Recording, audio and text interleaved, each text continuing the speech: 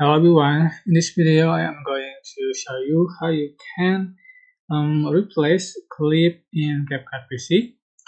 So I think you can go to click the clip and just going to delete, and also just click the clip you want to add.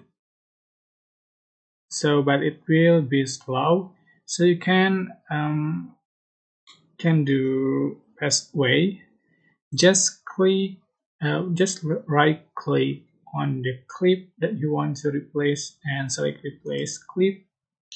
So select on the your file folder. For instance, just click replace. So has been replaced. Okay, that's how to replace clip in CapCut PC. Don't forget to click like, comment, share, and also subscribe. If you have any question, please drop in the comment section down below. Thank you so much for watching.